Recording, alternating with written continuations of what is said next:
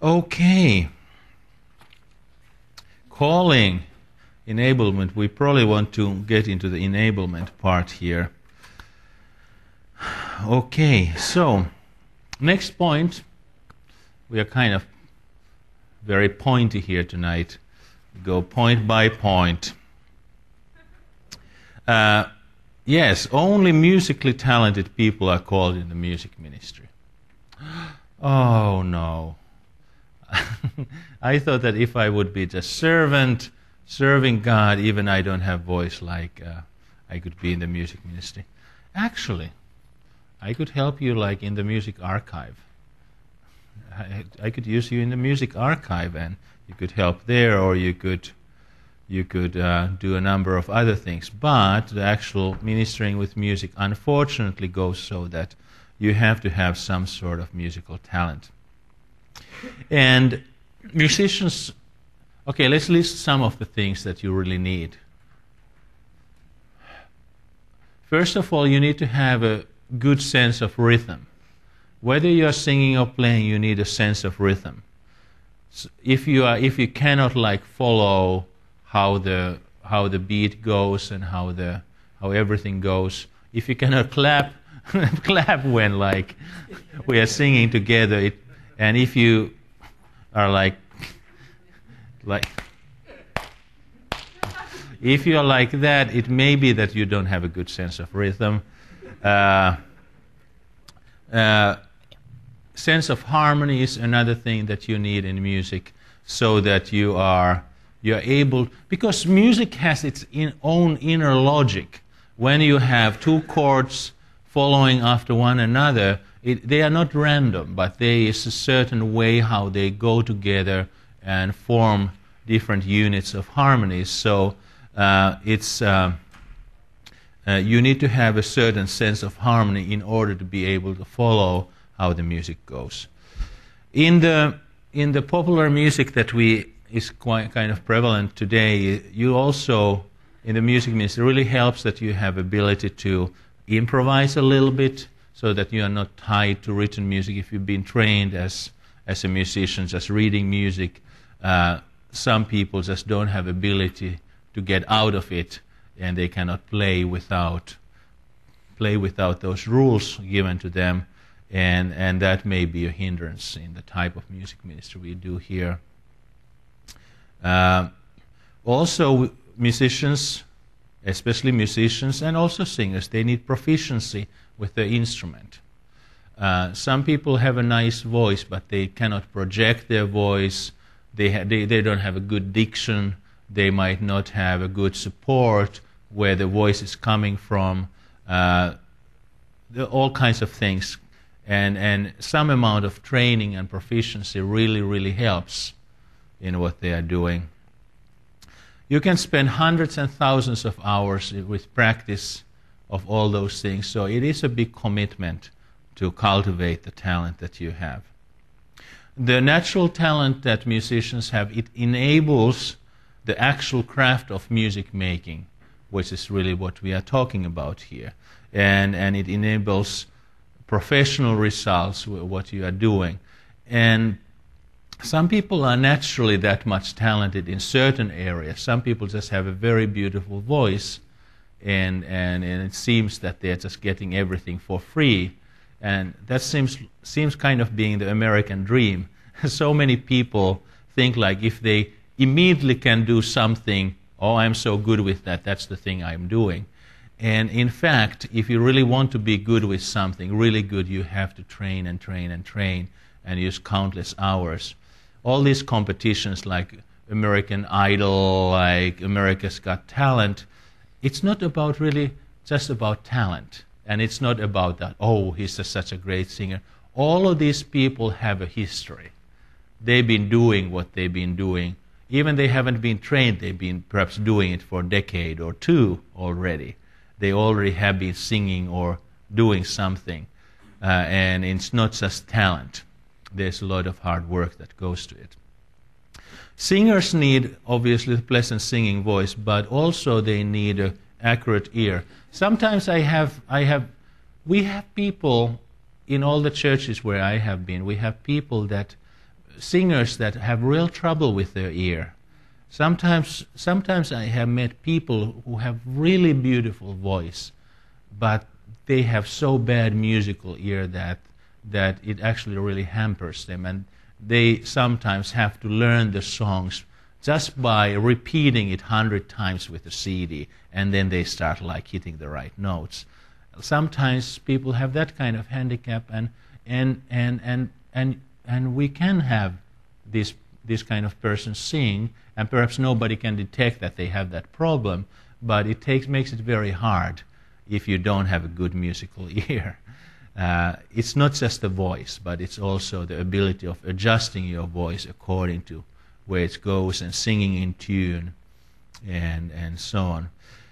Also, the singers need a keen sense of rhythm also and timing, because if you are singing with somebody else, then we have another category of singers. They always come in at the wrong place. So you have to go it over many, many times and make something very clear. Band plays something certain way, and then they know, okay, that's the time for me to come in. And you're wondering, like what's going on? But God has given them also a gift to minister. So you are not just you're not just saying somebody, oh, you have a problem with that. No, you cannot minister. You really want to work with people and give opportunities despite of those obvious handicaps. Some handicaps are totally impossible to really get over with, but many handicaps are such that you can work with them. So some person is really good in that, and some people is really good in that, and has a handicap in that, and you just need to evaluate each person separately, and it's surprising if you cultivate capacity, people, and rehearse properly, a lot of things can happen. Some singers take many years to learn to sing harmonies, and some people just have that ability just like that. I have a number of singers here in the church that I always put singing harmonies because they just have that natural talent of matching these other voices to the songs, and they can always find a way to blend in there. So I use those singers a lot. I can just throw them there, and they just takes 5-10 minutes, and they are doing the right thing. It's quite amazing. And then some people I never ask to sing a harmony. God bless them, they have wonderful ministry with singing, but they should not try singing harmonies. They will always go back to the melody. And that's not much use to have them sing harmony. It just doesn't work out. But I think you are getting an idea. There are very, very few really more or less perfect people out there on the stage. Everybody has some secret, some handicap, something that they have difficulty with. Surprise! Everybody has something. Perhaps my biggest handicap is it's not really bad, but it is bad enough for me to get in trouble sometimes. I do handle rhythm all right, but I don't have a strong inner sense of rhythm. I'm so much trained that I don't have any problem with it, but I make a terrible dancer. There's times that I'm just totally lost. I'm just wondering. I'm listening to what Joe is playing. A song that I always get wrong is the Celebrate. Cast your heavy heart. No. How does it go? Something like. But anyway, I'm supposed to play piano, and I'm hearing Joe doing that complicated rhythm there. I don't have any idea where the downbeat is, and it's just gets me every time. So now I have told you a secret, you will not tell anybody. Sometimes I have hardest time with the rhythm. So, but did anybody know it? Unless you would be in the band, and even then you might not know it. But we all have our areas that are not really so strong, but it doesn't mean that we cannot do a lot. Perhaps I just need to train myself. Perhaps I just need to give time to myself to grow. perhaps I need to give grace to somebody else who has a weakness in the area. I just recognize, hey, this is just a thing that they have tough time. How can we get around it? And then we just minister with it and recognize that perhaps this is a difficult thing for them. Yes, David?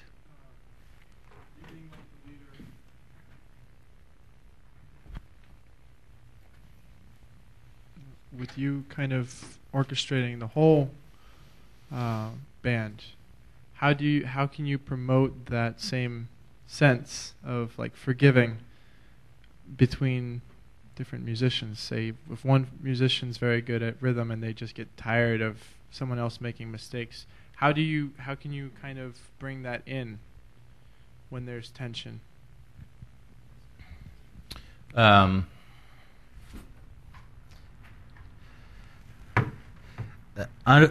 Unfortunately, it often works out so that who is available. If it's so that we don't just have anybody better available to play a certain instrument who is called to be in the ministry, we just have to work with this person. And oftentimes in the ministries might be the drum player or piano player you have to work with. Drum playing is much more complicated than many people think about. It really takes a huge talent and a huge amount of practice to be able to do what, for example, Craig and Joe are doing out there. Those guys are just very talented in what they are doing. And sometimes people train for years and years to be able to do the same thing and they are doing, but they don't have the same sense of music, the same sense of timing, same musical flexibility and ability of just really fit in, but they are very mechanical. You can do it mechanical, but do it musically and do it together with people is totally another thing. And it's a thing that when you are in the ministry and you just have this many people that you can choose from, oftentimes it may be that everybody is kind of handicapped by somebody who needs to be there and is not that good, but only thing is that you just need to be very, very frank with a group of people. Hey, stop talking about that. Like, this is God has given us this person to work with, and let's just help him along, and just talk directly about, like, if you start having this spirit in any music group or any team, that some people are starting to talk down to somebody else, like, that's already gone too far.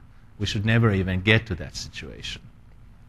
And it may be very frustrating. And only thing that can deliver a musician from that bondage, that, like, I cannot take it, like, this person drives me crazy, they cannot do this and this and this, is just simply that they have not recognized this person's value in Christ yet.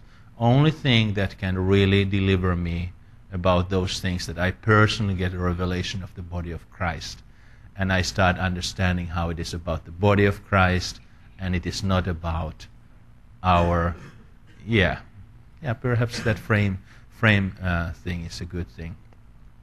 And I think that's probably like all that we need to mention about that.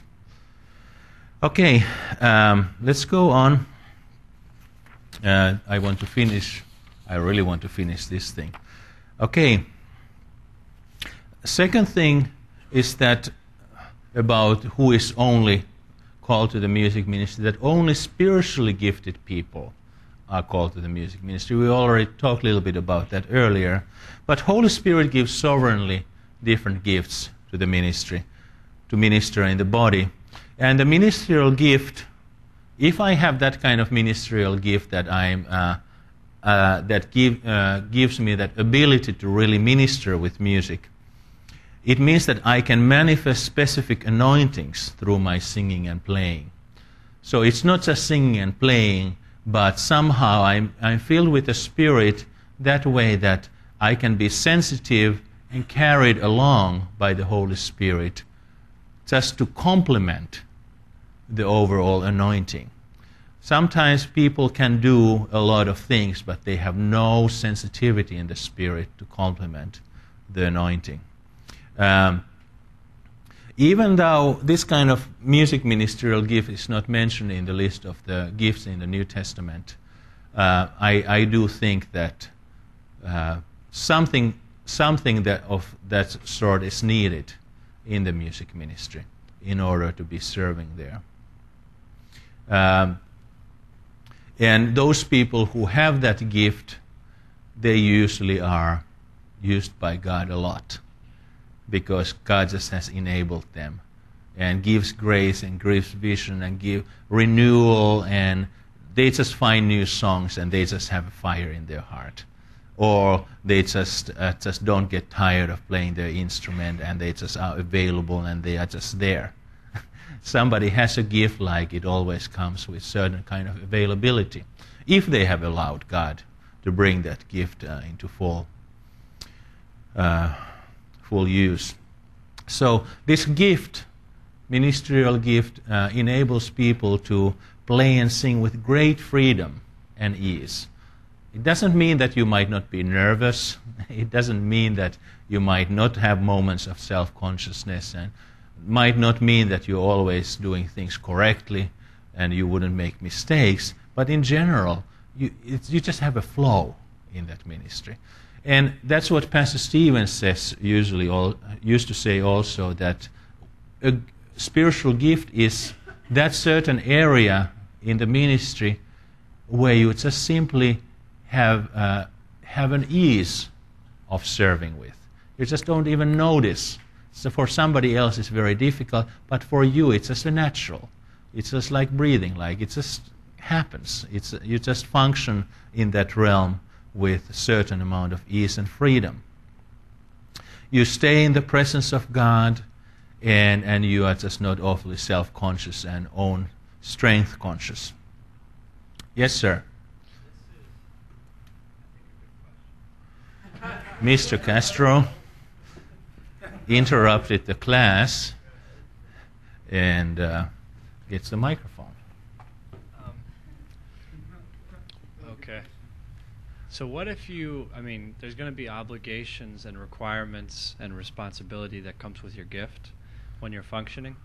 What if you are not, I could imagine just getting the response, take it to the cross.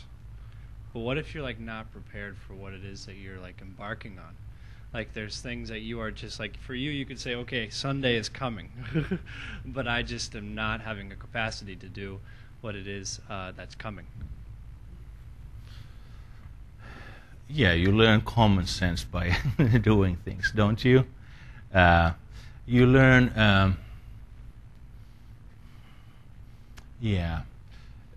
the way to be spontaneous, first of all, always comes through preparation.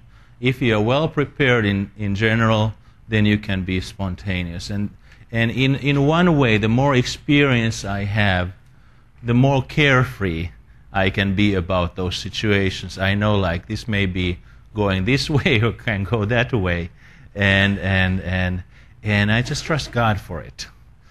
But then there is situations that somebody really, you just know that they don't have capacity, and it is really kind of, I shouldn't be using this. It's kind of a responsibility of the leader that they spot out what's going on. And that's the strength of the team. Let's say there's a singer, I just know that it's going to be disaster. I'm changing the plan. Right, there's nothing more complicated. It's not just that singer's responsibility. If we are in the team, we have communication, we kind of have an idea of what's going on. So as a leader, I'm helping out, hey, let's just wait for a couple of more weeks with that thing. It's okay, just don't worry. We'll just find something else there. And those adjustments in the leadership, in the music, they happen all the time. People all the time get into troubles. People fall sick. Singers fall sick all the time, and things are happening.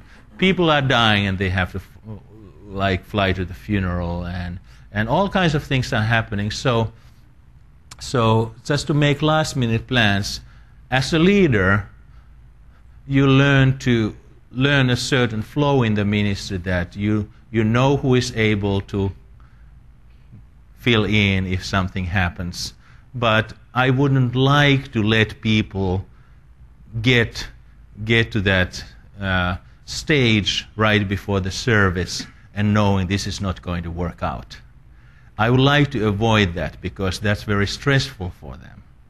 And that's very stressful for, it's not stressful for me. Just need to get something in 5 minutes to do it. And usually there is somebody who can do something in 5 minutes. But you know what I mean. You want, as a leader, it's my responsibility that people don't actually get to that place that they would be so shaky and they're just afraid and so on. So I think like a good leadership would take care of those situations. Yes. Okay, let's go on. Finish with... oh, yeah. I think that you may be musically talented and you might not have a particular ministerial gift, but you are so available to God because you have a gift of helps. It's possible that some people might be ministering in the music ministry with a gift of helps for years and years and years, just because they are so available just to helping out however they can, and God is just honoring it. And perhaps they don't have a huge talent, perhaps they do not have a specific ability to manifest anointing, but they are available. And I think that that's also possible. Sometimes I feel that I have done things in my life just because I have gift of helps, not that I'm like having any particular talent or gift for a certain area, but just being available to God brings you a long way sometimes. And you are just like, you are able to adjust to the situation, you have grace just to be helpful different ways. Yes, David? Like you were bringing up those examples about those musicians who were professional in one area, they chose to kind of be useful in a different musical instrument. Is that kind of along that line, where they just saw a need and were available? Perhaps. That kind of can happen. Yes, it's possible. I think that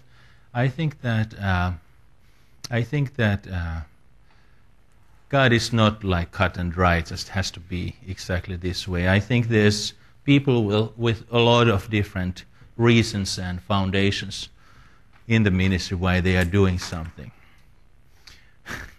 I sometimes think that like I would really just love to be an usher. I like keep thinking like year after year after year, like why am I doing music ministry? I would just love to be an usher. And it may be that I have a better gift like being an usher. I just like have just like a gift for that thing. But hey, I'm available to God. At least I have been. I hope that I will be in the future to do. I really cannot evaluate that thing, but you know what I mean. Is that, hey, you sometimes find yourself places that you really didn't plan to be in, and you never thought that you are getting trained for. This has been like my music ministry thing here now in Baltimore has been a little bit that way. Was not really planning this, and not was looking for it, nor getting trained or equipped for that particularly for this time, but it just came out of something else. Okay, last couple of things. We want to wrap up this subject here. No more questions. Okay. It's like, what's the difference between musical talent and ministerial gift? This is kind of important. I think this is helpful just to think about. One thing is something that God has given with you with your natural life, and something has been given to you with a new life in Christ. There's this natural thing, and then there's a supernatural thing. The gift enables the person to be used by God in the ministry, and it is fully supernatural. Really, spiritual gift is fully supernatural. There's nothing natural about it. And it is given sovereignly by God to whomever He calls to minister in His plan. different ways. And that's why the musical talent is not for showing off, but it needs to be fully submitted to the gift that God has given to you. There's a lot of things many of us could be doing. And if we would be driven by our need to make ourselves important and significant, we would be showing off all kinds of things that we can do. and sometimes with musicians it's a little bit the same way. Sometimes musicians are very, very skillful, and you kind of see only just part what they can do in the ministry, because they are not there to show off. You would think, oh, they're just playing piano, and actually they could do a lot of things with piano. They are singing these simple songs, but actually they could do very difficult, some operatic songs or something like that, and you would never know, just because they are just doing what they are doing, because they are ministering, not showing off. Any kind of glamorizing the talent that you might have, it really works against the ministry that God wants to be doing. It's totally alien to the purpose of the ministry, to be glamorizing people's talents. That's why we don't have any superstars. Like, we don't have preaching superstars, we don't have teacher superstars, like anything like that. Everything has to be aligned to this purpose of the ministry. And so, musical talent, what are the differences? Musical talent is natural, ministerial gift is supernatural, comes through the new birth. Musical talent is God-given, but it is inherited and it can be nurtured. But the ministerial gift is simply God-given. Of course, we grow in faith as we are using and we learn to be more available to God, and it seems that the gift is growing, but in fact, the gift is just a gift, and we have all of it. We just learn to be available to God to minister through that gift. So it cannot be nurtured like the natural talent can be nurtured. So musical talent can be developed. That's kind of the same thing here. But the ministerial gift cannot be developed, but it may be revealed in degrees. And usually why it is revealed in degrees depends on the plan of God and also my spiritual capacity. Perhaps my spiritual capacity is really small, and not everything what God has in that gift is revealed, because I'm kind of hindering that manifestation. Next point about the difference is musical talent is corrupted by sin. It's corrupted by sin. So it's not the perfect, beautiful thing that we are actually given to people, but the ministerial gift is incorruptible. And it is something that God is using.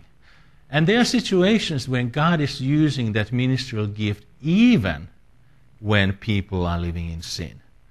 It's like kind of unbelievable that it can be happening, but sometimes God sovereignly is using people even like when they are very shaking ground in their lives.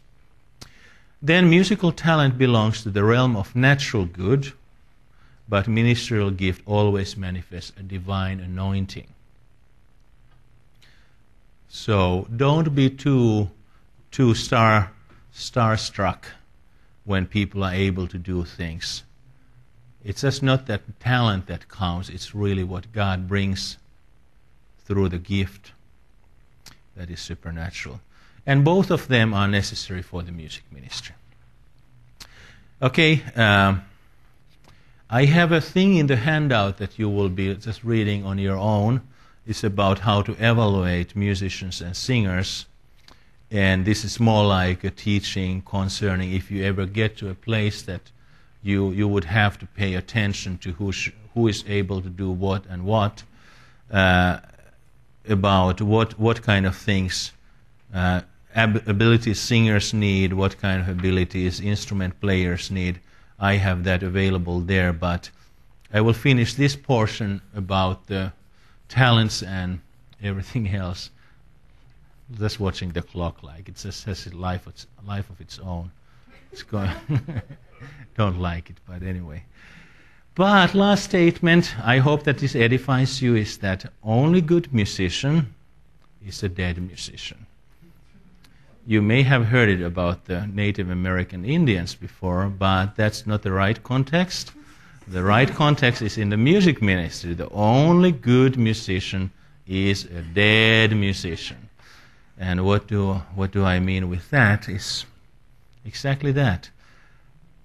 If I have a talent, I guarantee you, if you are in the music team, you know what flesh can do. You have seen it many times, and you see people fighting about opinions and getting critical about others and everything else. Hurt egos, fights over opinions, driven personalities driving people to do driven productions. Yeah, puffed up personalities, all kinds of things. But all of that has to be brought to the cross. No talent is good in the kingdom of God unless it really goes through the cross. No talent. Not even talents that I take for granted that I have. All those strengths that I depend on, all of them, they have to go through the cross in order to be any quality of the resurrection life. The talents and expert opinions have to bow before the Prince of Peace and submit to the spirit of unity. Oh, I really getting poetic here. Let me read it from here. Music ministry needs to be a bastion of finished work in action, an extension wing of the Mount Calvary. Ooh, I like that. His or her amount of talent will never make up for the destruction that a carnal musician leaves behind.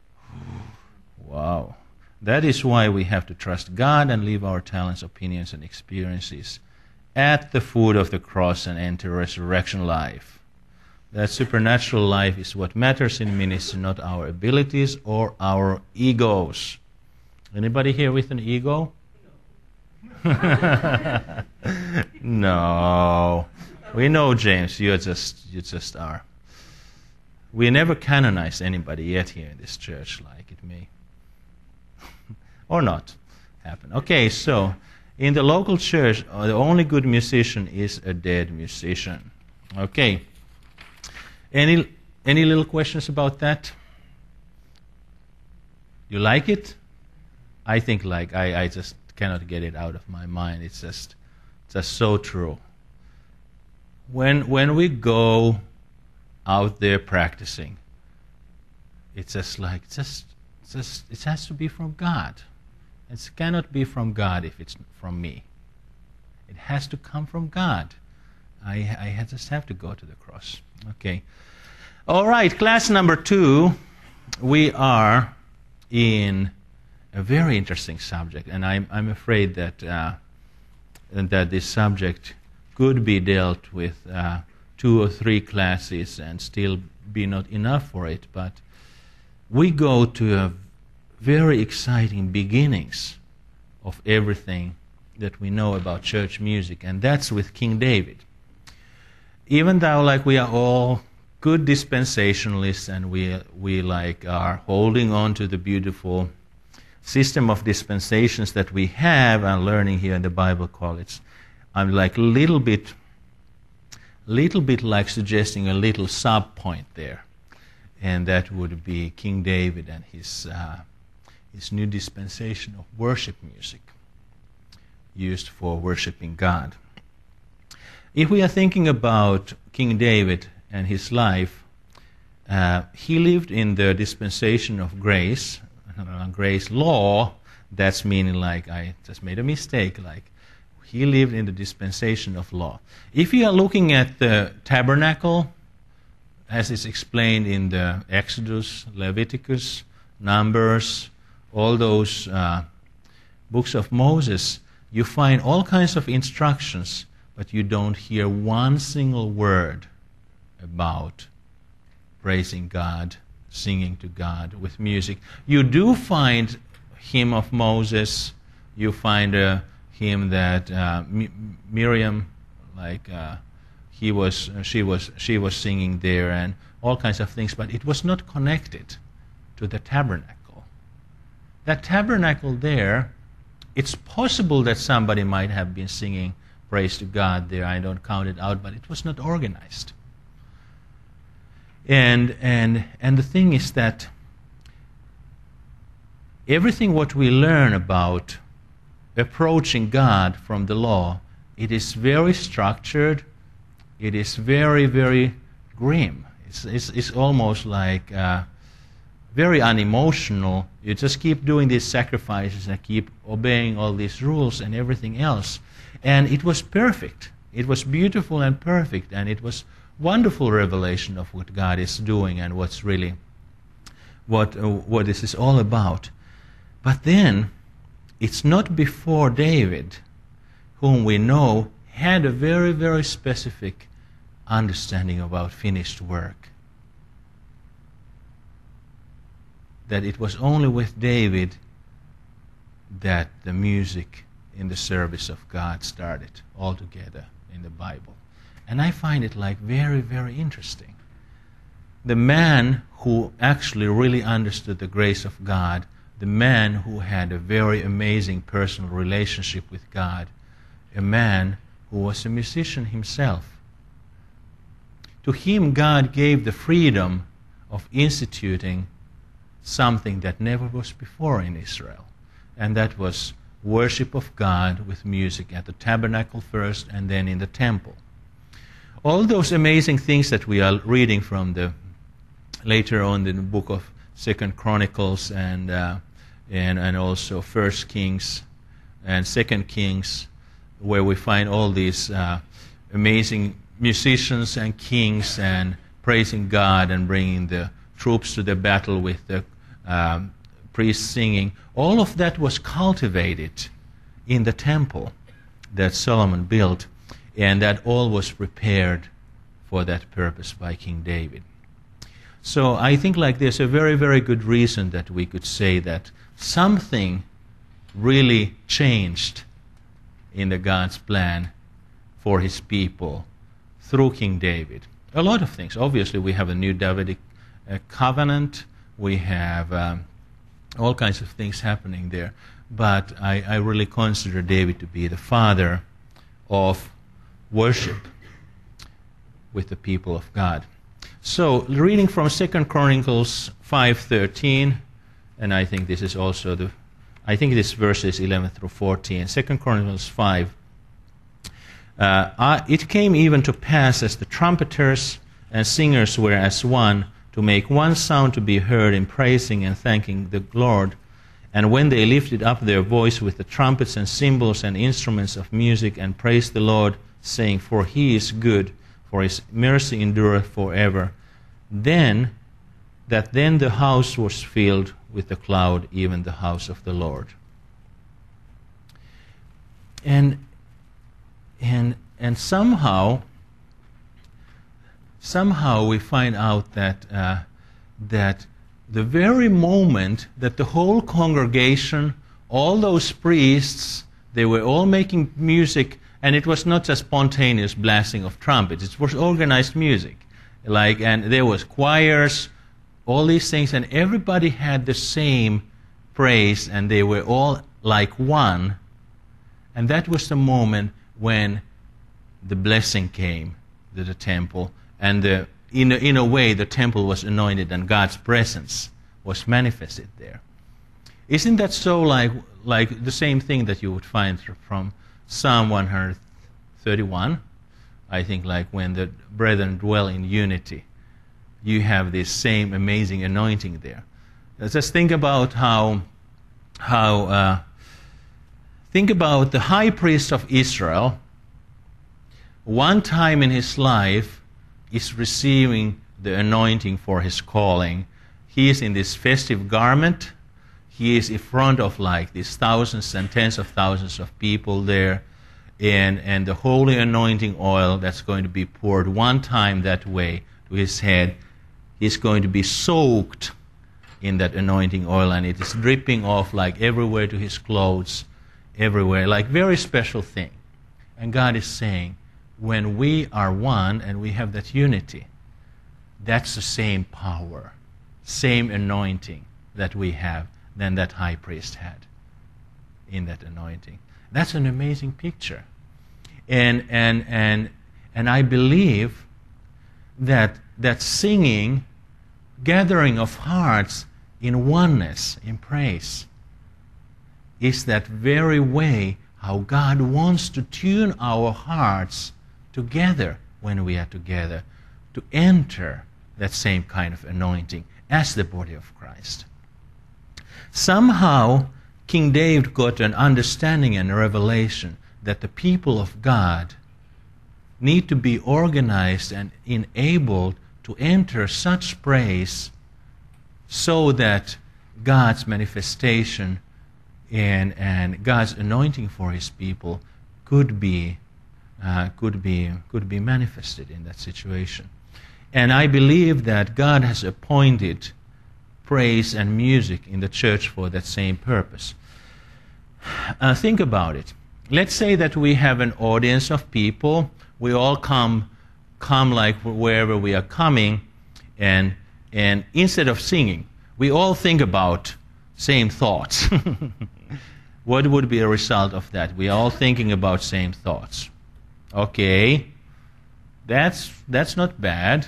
Okay, let's say that we are all saying the same words together. That's pretty good too. You have all these pauses, like you have all this, when you are speaking, you have these pauses. and so, but somehow that all is brought to even a higher level when we all are carrying our voice continuously together. Not in any mystical way, but we are simply all tuned in a very practical way, just following the same thing, and we all are active and carrying it, and it is beautiful. If I am thinking about congregation singing from that viewpoint, it somehow opens to my heart that in all simplicity, it is a very powerful thing that everybody, all the people of God, are actually joining in the one voice and carrying it through the extended period of time, confessing the truth and making it beautiful and opening their hearts to God. I think that singing together is a very powerful form of worship. And God wants to pour His blessing and wants to pour His anointing upon that, because that simply unites our hearts very special way together. You get the point? I think that's one of the easiest ways to accomplish anything like that. If we are all just thinking about the same thoughts, it doesn't have the same manifestation. It doesn't take the same action. It's not just bring it out of us the same way. And even talking together the Bible verses just doesn't have the same effect. But when we start singing, it starts flowing in a special way, that unity. And that's why I believe that everyone who is in that auditorium, I'm not saying that there are not times that God is inviting me to be quiet. There are times that I might be quiet while others are singing.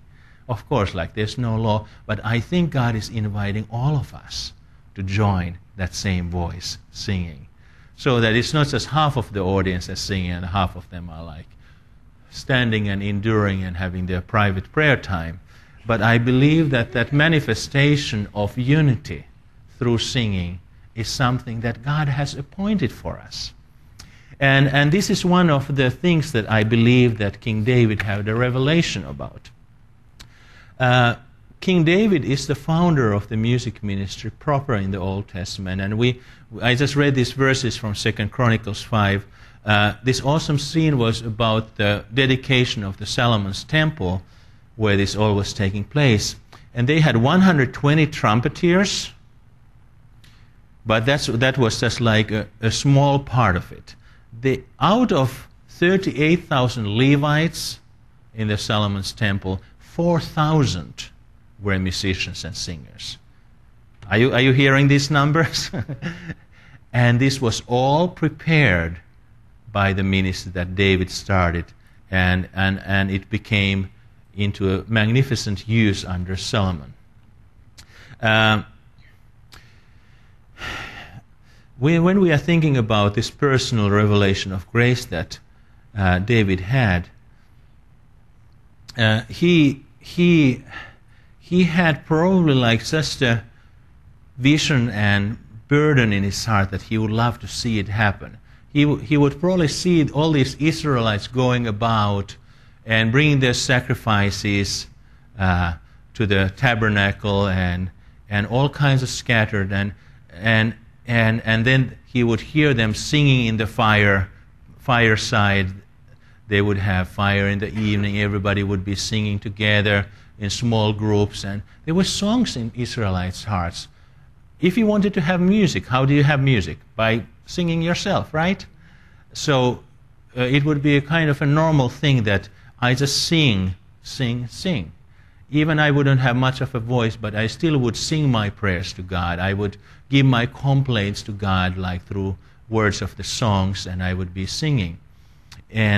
But David would be watching the Israelites saying like, what an amazing thing it would be if we would have all these people in the presence of God, how I am going to the presence of God, and they would be united under the one Spirit and one anointing.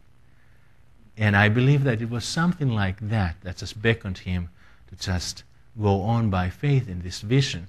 And the result of that vision is like amazing. Think about 4,000 full-time singers and musicians, all organized in these guilds, sons learning it from their fathers, being trained, and this is their life's calling and vocation. And I think like it really gives us several different teachings about what is the importance of the music ministry and what is the possibility of the music ministry. But I think we will do it after the break. So we'll continue here 8:09. Okay? Amen.